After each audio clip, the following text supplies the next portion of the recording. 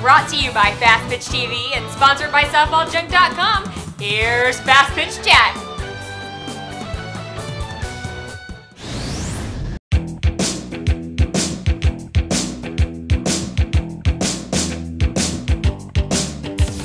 Welcome to Fastpitch Chat. I'm Monte Vanbrunt and I'm here to answer this week's question. Debbie asks, what is the most common problem you see in pitchers' mechanics?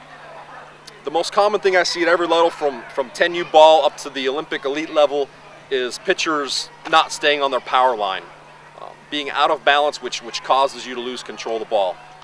The most common problem is the pitcher's glove hand is out to the side and not pointing at the target where they want to throw the ball. If you're shooting a rifle, your sights are set on your target. Your glove is like aiming a rifle at your target. And then that's the first thing. The second thing is a lack of leg drive and the pitcher's turning their drive foot. If you're turning your drive foot, you're off your power line in the very beginning. So the most important thing for every pitcher is to always focus on staying on your power line to generate more power in your pitch and be able to have pinpoint accuracy and control. Thanks for watching, and send your questions to fastpitchtv@gmail.com. Do you need a softball bat? Do you want to save $30? SoftballJunk.com is offering an additional $30 discount off the price of all non-sale softball bats on their website.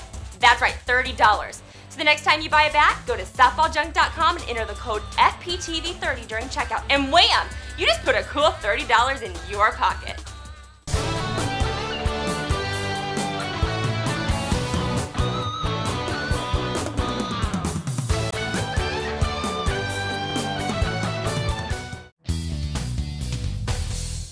This show is a member of the Fastpitch TV network.